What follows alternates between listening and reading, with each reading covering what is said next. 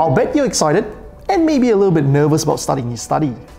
But don't forget about your uni fees and managing your uni finances.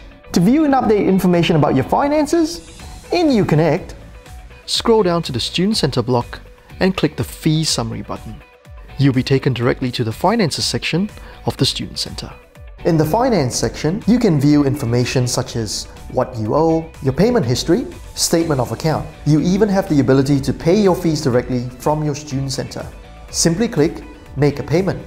You will be guided through the online payment gateway to pay your tuition fees. Other payment options include in person, by mail, or phone. For more information about paying your fees, visit the USQ website.